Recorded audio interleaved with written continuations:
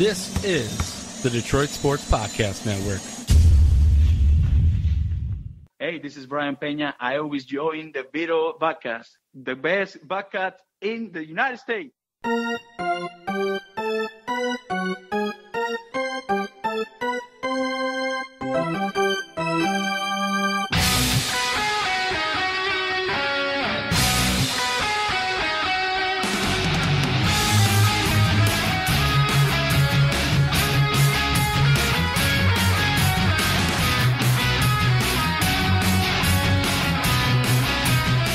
And welcome to the latest and freshest edition of Tiger Talk with Chirco and Company. I am your host, Vito Geronimo Chirco, alongside my usual sidekick and broadcast partner and fun. That is Doc from Doc and John Charles McElroon. John, how are you doing?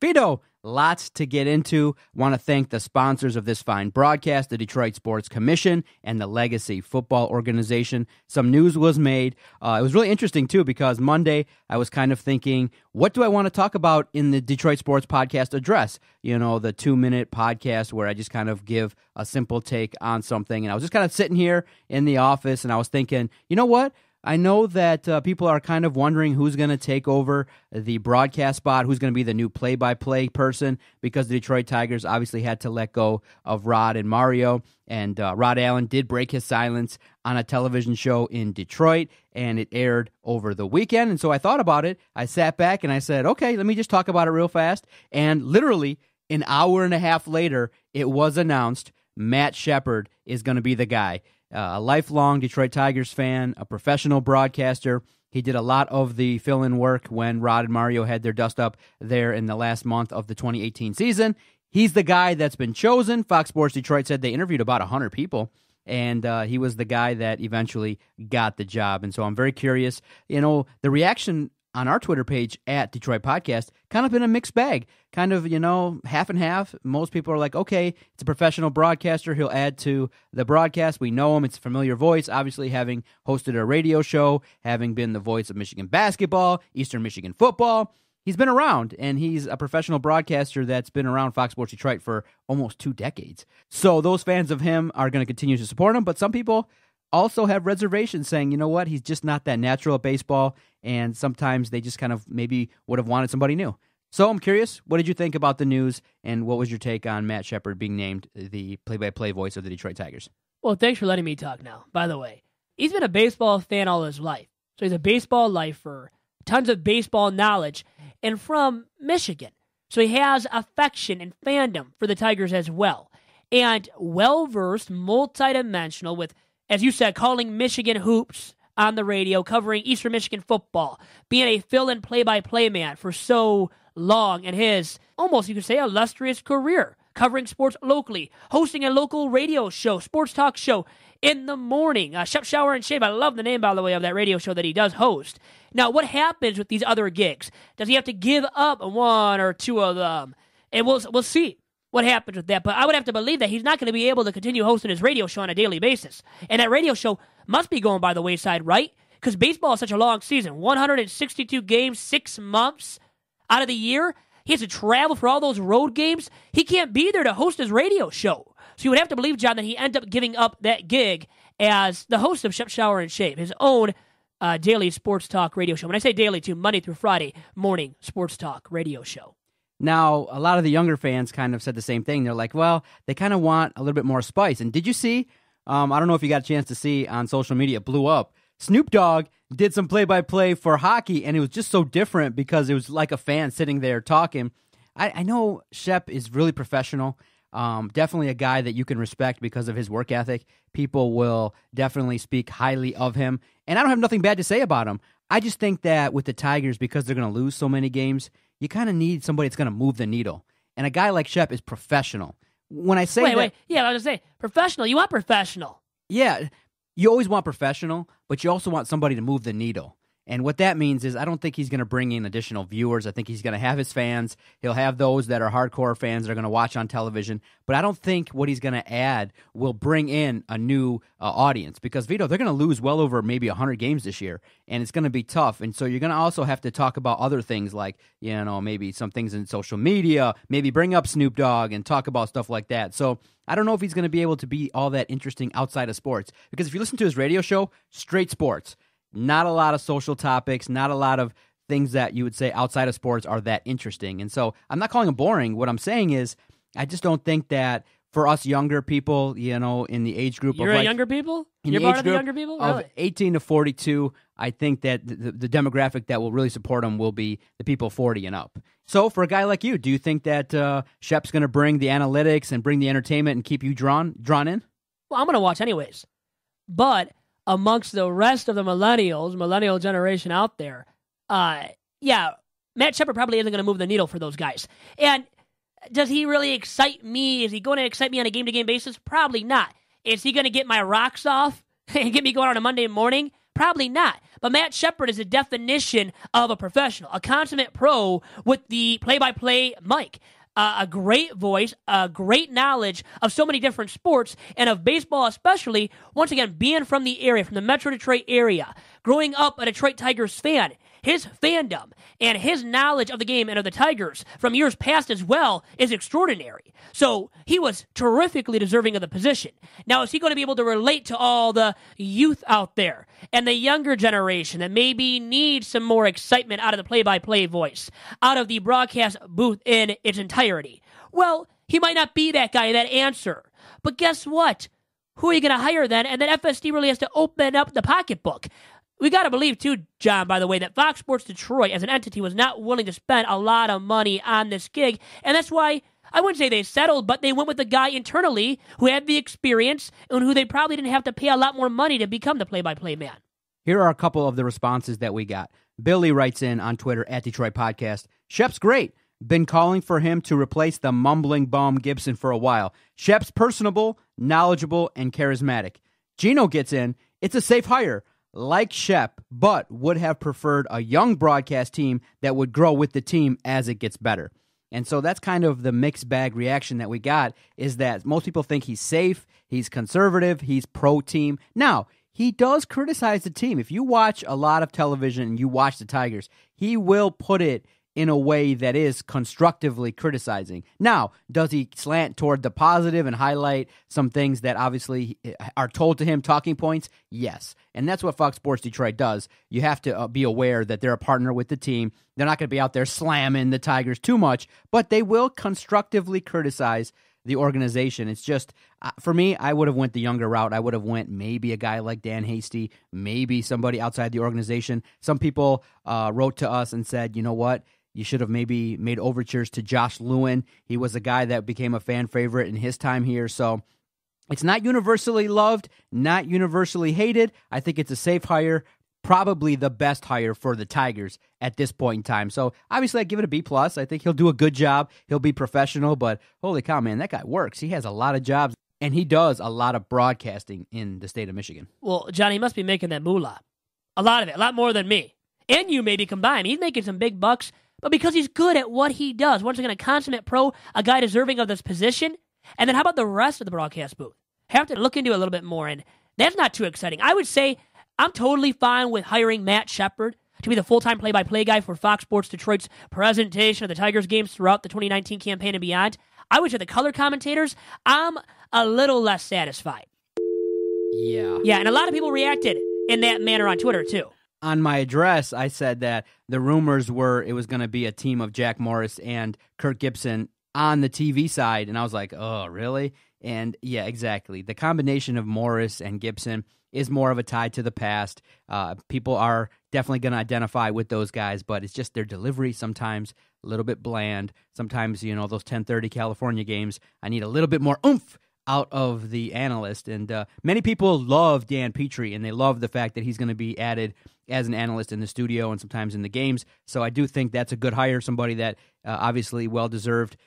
His analysis has always been spot on, and people do like it. But yeah, Jack and Gibby, I just think that those guys appeal to a demographic that's not me. I'm more of a guy that needs a little bit more spunk, a little more energy, a little bit more, not in terms of like a guy like Pat McAfee who's trying to do an act in the booth, but somebody in that vein of has the knowledge, can be entertaining, and also kind of move the needle a little bit. Say something a little bit edgy, a little bit controversial, kind of like on the verge of maybe saying something inside that you know about that maybe you're not supposed to talk about, but maybe kind of lead people on and be entertaining and kind of reveal a little bit of what people want to know. Because, Vito, the team is just going to be really up and down in 2019, a lot of young talent. So I'm just not thrilled with the hire, but for me, I'm probably not going to sit through a whole lot of 9-inning games.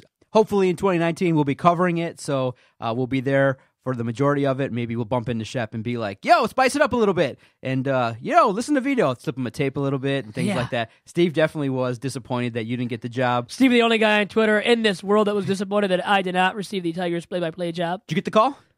Never got a call. Never applied. There were over 100 applicants. So I don't know if really 100 people interviewed, but applicants, that's a lot of applicants for that Tigers play-by-play job that I did not receive, that I did not apply for, though, either, and did not deserve. Once again, much praise to Matt Shepard. Very deserving. But the color commentators, they're dull. They're mundane. They don't bring a lot of energy, and they appeal to a fan base from the 1980s. To the millennial generation, even to you as an oldie but goodie at almost 40 years old, as I like to say for you, Doc, it's not appealing to you. That was a generation before you as well. It's not appealing to you. It's not going to move the needle for you, for me, for any of the millennials out there. And it's hard enough to get people to watch baseball games. Then you have these oldies but goodies, and they're not going to bring the energy, and the younger generation, the millennials, can't relate to those guys. And barely even know who they are. Sad but true, and they should. Those guys deserve a lot of respect. Gibby for what he did with the Tigers. Morris, what he did with the Tigers. Morris, the winningest pitcher in the 1980s, a Hall of Fame pitcher at this point. But people don't know who those two individuals are at this point among the younger fan base. And that's sad but true about the current state of Tigers fans and Major League Baseball fans out there. Okay, so did you get a chance to see Rod Allen and some of the comments that he made?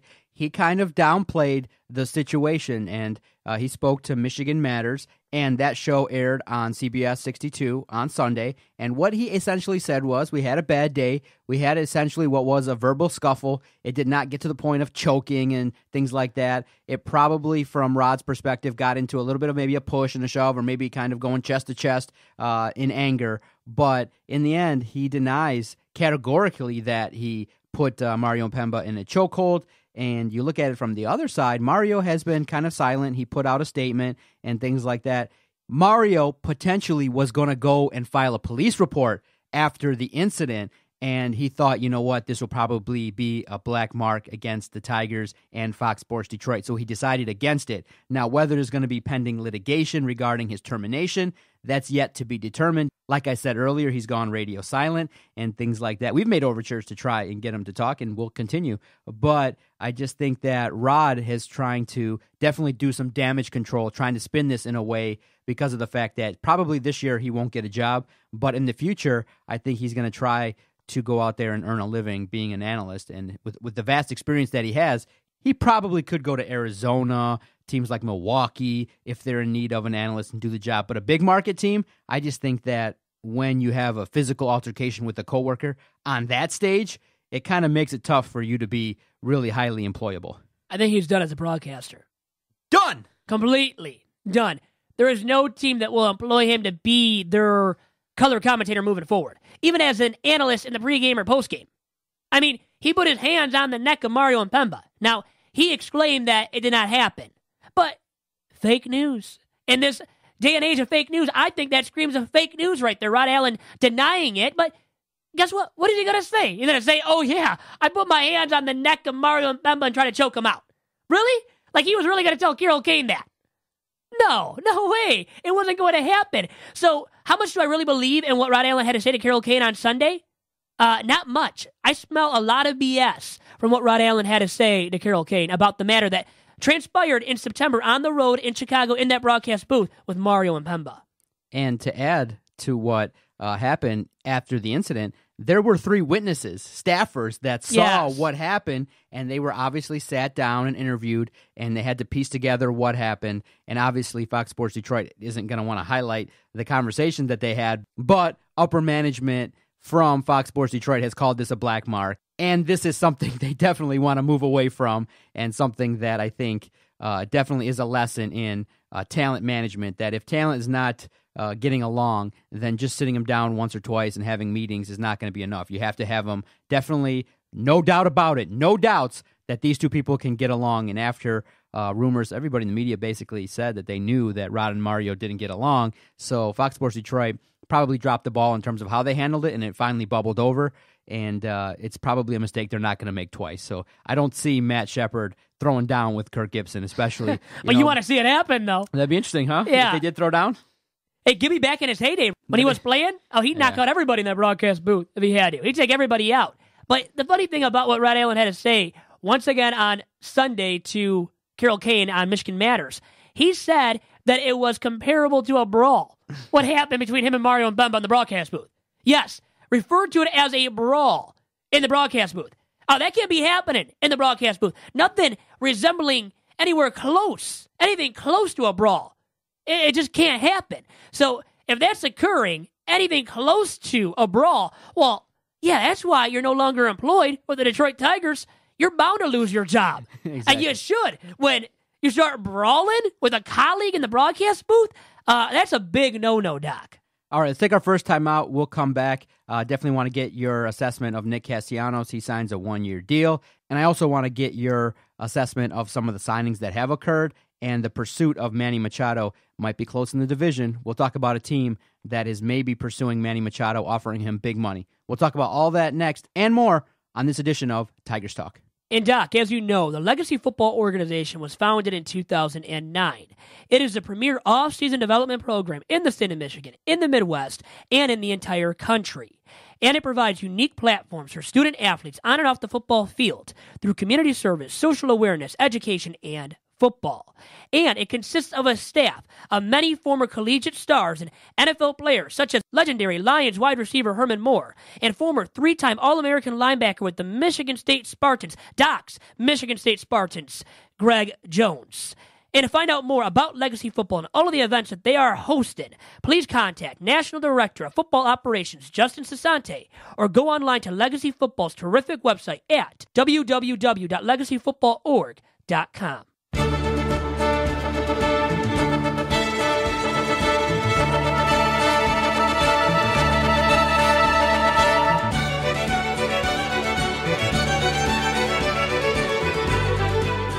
And back here on Tigers Talk with Chirco and Company. And, Doc, we have to discuss here Nick Castellanos and him inking a one-year deal to avoid arbitration. So he's not going to arbitration, and the Tigers' current right fielder now maybe has an increasingly positive trade value, maybe more appeasing trade market for himself. And we'll see how it develops as the offseason does progress here, which, by the way, it's about to end. Spring training is about to come sooner than later. What are the numbers? So he agreed to a one-year deal worth $9.9 million. A little much, but, well, he did have a productive 2018 season. I do think that his bat definitely woke up at the right time, and especially in a situation where you're looking at arbitration. Nobody really likes arbitration. For those that don't know, you sit with an arbitrator, and you have to basically hear all your warts, and you have to hear why the organization doesn't want to pay you as much. Your agent obviously is going to pump you up. Nick is versatile. He's got an offensive bat. He's young. He's a leader, and things like that. And the organization's got to be like, well, look at this film here. You see where he's like a step slow, and his defensive WAR is really not the best, and he's not really a foundational piece in the outfield. And so really players don't like arbitration, and I can understand why, because you're sitting there like, you understand it's a business. They're trying to lower your salary. You're trying to get the most, but I do feel like, you know what? When you can avoid arbitration, it's fine. I'm interested to see if the Tigers are really interested in keeping Nick C around, if he's the guy, because, like I said, what's been all the talk? Move him to first base, get him out of the outfield. That outfield can't win with Nick C. He's getting better, and obviously you give him credit for transitioning from third base to the outfield. Vito, it's just pretty obvious he's not an outfielder. No, and he's not going to last, I think, playing in the field long term.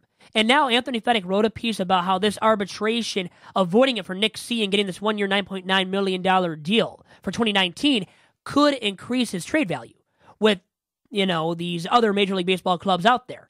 So does it? I think it actually perhaps does.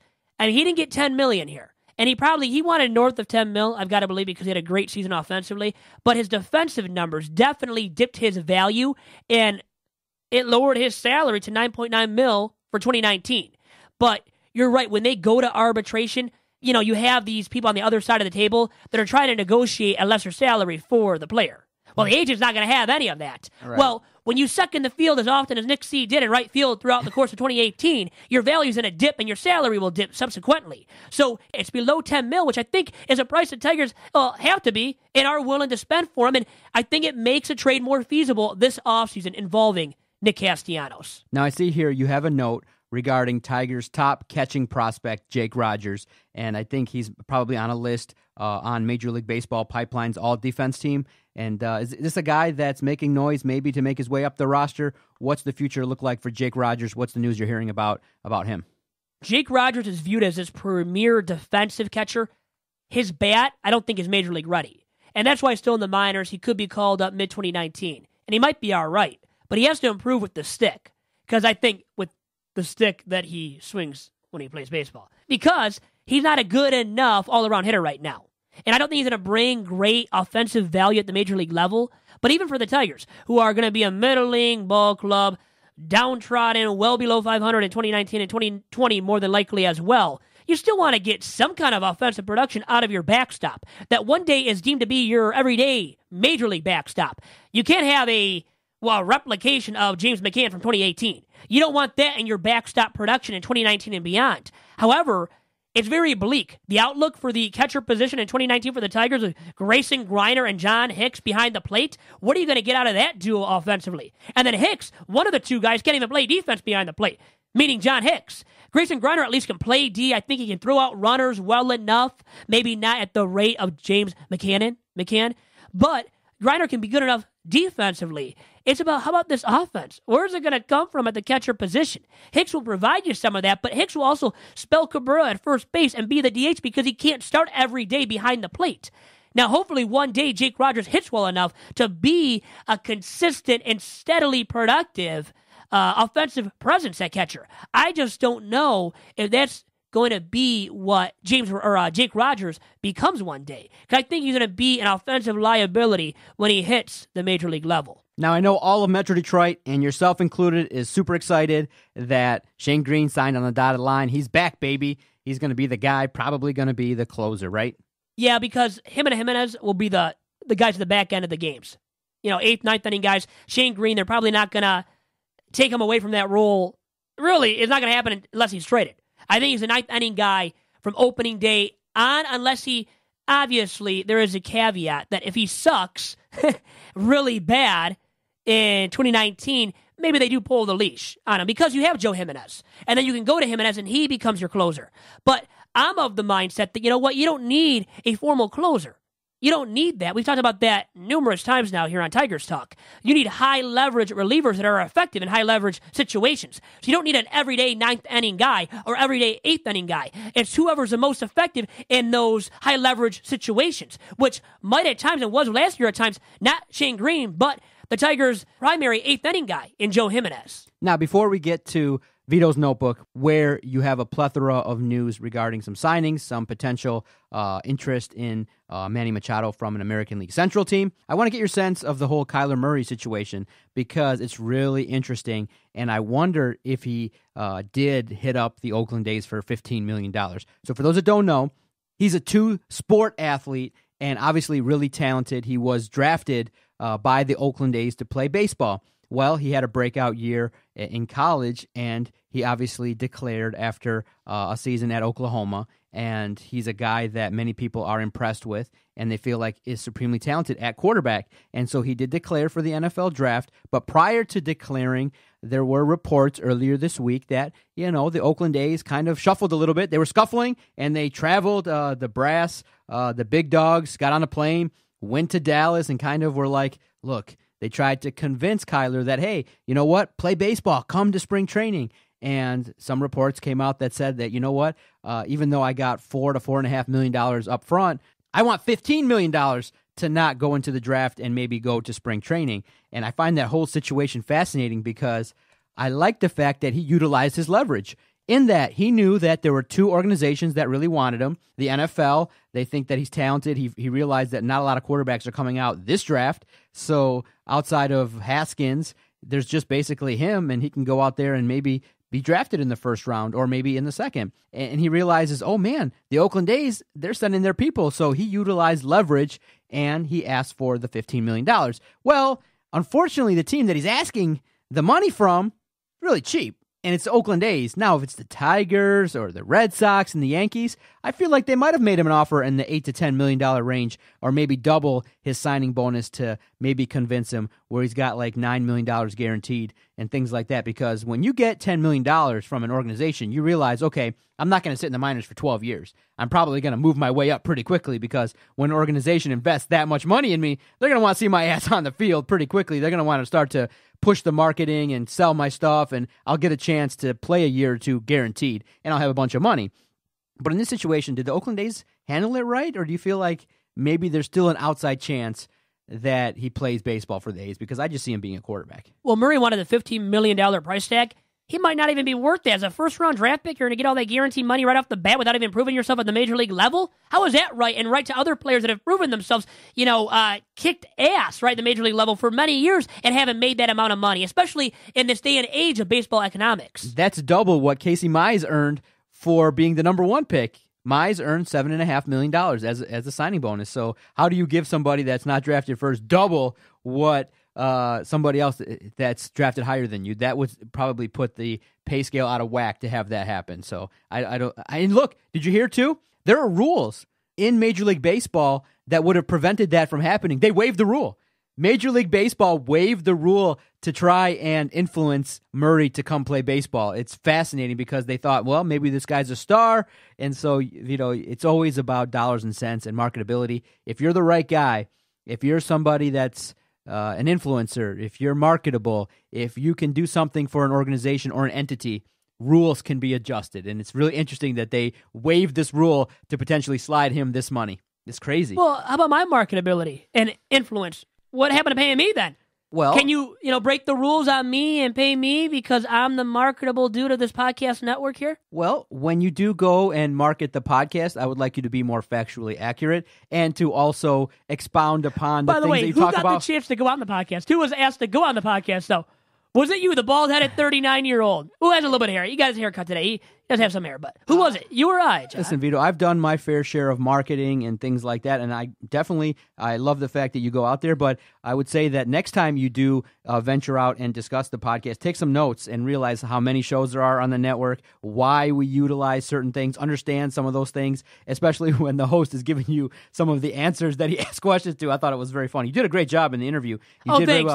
Yeah, but you did a great job. But come on. If you want top dollar, but if you want top dollar, you got to be factually accurate. You got to push the product a little bit better. So that's what you got to do. You can't go and give a B- performance and then expect $A+ dollars. Come on now. You would have to be. I was listening. I'm like, wait a minute. He doesn't know why I use Podomatic. You were close in answering. I did. I explained it well enough. Yeah, it was good. What do I need? Factually accurate. Now I'll say this: do you want just facts? Or you want something entertaining too? What matters more at times on a podcast and a podcast platform, right? Facts. Well, facts. If they're dull and boring, nobody cares about those facts after a while. Well, the question... Just get close to that's what the answer is. That's how I view it. No, that's between you and the questioner. That's not between me. I'm just saying I listened to the response that you gave, and you are factually inaccurate. And that's cool. wrong. That's wrong. Great. You're not well, let's be factually accurate here about one thing, about Kyler Murray. Now, he would have brought in some dollars for Major League Baseball as a whole. And for the Oakland A's, it would draw some fans to their ballpark where they're not getting a great amount of fans on a game-to-game basis here in Oakland. So they could use any kind of marketability out of their players that they can get. And they thought by getting their hands on Kyler Murray that could be attained. And remember, too, for Major League Baseball as a whole, it doesn't market its young players. It's highly successful players and players that have influence. They don't market those players nearly enough. So by getting Kyler Murray, they were willing to bend the rules and pay him all of this money, even as a first-rounder that's unproven in the major leagues, because they know he just won the Heisman, had a great year at Oklahoma, went to the Final Four in college football, and could bring a lot of attention to the game of Major League Baseball by becoming an Oakland A. Now, he's not going to suit up for the Oakland Athletics because his lifelong dream was to play in the NFL, where there's not more guaranteed money whatsoever. He could have received that $15 million right then and there from the Oakland A's without even fielding one ground ball. He's a middle infielder. Without even taking one AB, would have gotten all of that money. And, man, it'd be nice to pocket all that change for me and a lot of us here, you and I both, right, Doc?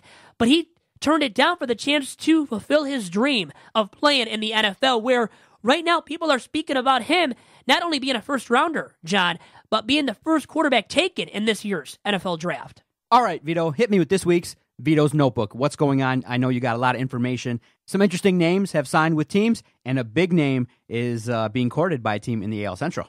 Manny Machado is still out there, you are right, being courted heavily by the White Sox right now. Oh, the White Sox are going to give a lot of years and a lot of money to this dude, who is only 26 years old, can play shortstop and third base, and reportedly it's an 8-year contract offer from the Chicago White Sox.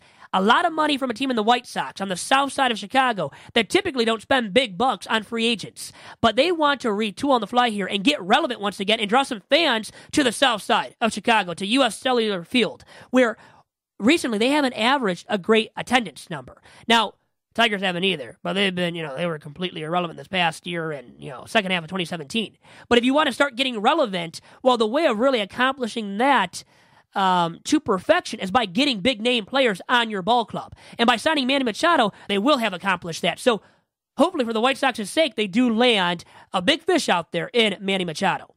And then you look at another middle infielder who has played second base in the past for the Colorado Rockies, a Birmingham Brother Rice product as well. And not Brad Galley. Not Brad Galley, the Michigan Sportscaster of the Year. But goes to the Evil Empire? Yes, goes to the Evil Empire. Talking about DJ LeMahieu, a great Gold Glove winning second baseman in years past with the Rockies. And the Yankees have come out and said so far, all the reports point to the fact that LeMahieu will be utilized in kind of a utility role, really expressing and exploiting his versatility to the fullest, as he is a guy that can play a little bit of shortstop, will play third base with the Yankees as well, and then plays second base, and a very fine second baseman. But it might mean, and all signs point to the Yankees now being out of the sweepstakes for the aforementioned Manny Machado because of landing DJ LeMahieu. So it looks like they're not going to land the big fish in Manny Machado, the Yankees, which is kind of surprising for a lot of people, I think, and what they expected coming into this offseason, knowing that Machado really wanted to end up in the Bronx. So I guess there is still that glimmer of hope because of the fact that Machado has been a lifelong Yankees fan, and so maybe he still lands there. But remember, the Yankees also added Troy Tulowitzki earlier in the offseason, along with recently adding DJ LeMahieu. Any word or any movement on the Bryce Harper situation? I know it's basically every single week it's kind of been a little bit quiet, but teams don't seem to be clamoring with big offers. And I think I did read something, too, in that I think there's been a little bit of talk regarding some of the contracts that have been offered. They seem to be a little bit down in terms of free agent dollars. There's starting to be a little bit of a trend that people are realizing that, you know what, only a couple organizations are bidding for these players, and I think it's driven the price down. Did you see that as well? The money's not as actively out there. That's the thing. Yeah. Teams are kind of, tightening the budget, yeah. Yes, big time. And limiting the amount of money they're spending on these big-name free agents, who I am of the opinion that Bryce Harper and Manny Machado are all-star caliber players. But have they been consistently great throughout their big league careers? Every single year? No. The answer is no, for sure, with both guys. Even though Bryce Harper has won the MVP with the Nationals in the National League. But this past year, his WAR wasn't great. Machado's in the past, before last year, the season prior in 2017, it's not like he had great numbers all around. Now, in 2018, he had a great season. But remember, Machado is also known as this guy that doesn't hustle. He's no Johnny Hustle. He's no Pete Rose out there, hustling down the line to beat out a ground ball to get to the bag at first base safely. He's not known as that type of player. And when you're not known as that guy full of energy and bringing the hustle, and then you think about these teams starting to be more and more financially savvy and not being as willing to spend big money on these big-name free agents, well, it then limits the market for these guys who are, once again, outstanding ball players, are all-star caliber players year in, year out. But are they truly great? They have the intangibles to be great. But has Machado been great year in, year out in his big league career in the past with the Baltimore Orioles and with recently the LA Dodgers? No. He wasn't that go-to slugger for the Dodgers all the time and consistently enough down the stretch there. And as they made that the run for the NL pennant and went to the World Series. He wasn't a go-to slugger for the Dodgers, game in, game out. For all the money that the White Sox are more than likely going to spend on Manny Machado, he should be that type of slugger that hits at the top of your order or in the middle of your order and is a hugely consistent run producer. You can't trust upon that with Manny Machado. And that's why I think it limits the market when there's also teams once again becoming more and more financially savvy. And once again, back to Bryce Harper, you can say the same thing about Harper. Has he been great year in, year out? The guy that's producing north of 5 WAR and being this great MVP caliber player. Not every single year. Now, he has an MVP trophy to show for his worth. But, it's one MVP. He's no Mike Trout. He's not a multi-MVP award winner. A guy that is consistently great. That is a guy I would break the bank open for. I would pay him whatever he wanted. Really, simply slide to him a blank check and tell him, you fill in the dollar amount. How much money you want, you fill it out on this blank check. Mike Trout is worth that. Bryce Harper and Manny Machado are truly not worth that, and especially in today's day and age of Major League Baseball. Fiscal responsibility, something that a CEO like myself loves, in that you can't pay talent that you don't think you're going to get great returns on. And right now, the best jobs are in Boston, in LA, in the big markets, in New York. Now, a little bit of pressure in New York, obviously, to succeed, and they haven't in recent years, and Boston's kind of come up and snatched away a little bit of the pub and things like that. So for the other organizations, a lot of work needs to be done to put competitive teams out there, and it is starting to look like the top 5 and the rest are trying to tank, and it's really going to be interesting to see about attendance and interest going forward in baseball because of the fact that right now the competitive balance a little bit down, especially with the World Series, having the Dodgers from the NL in the last couple years. You had Houston, you had Boston, so you need a team like the Toronto Blue Jays or a team from Baltimore or something like that to kind of come up and make some noise as well. Or maybe, even the likes of Texas or Anaheim and things like that. You need some teams that are poised. Brad Ausmus now in LA with the Angels. They're on the rise. But how about the White Sox realistically? If they land a big fish in Manny Machado, yeah, they have a chance. They might be on the rise. In a weakened American League Central Division where the Royals and Tigers are inept and have no hope for 2019 and 2020, I mean, you got a shot. And the Indians are trading away a guy or two, retooling on the fly.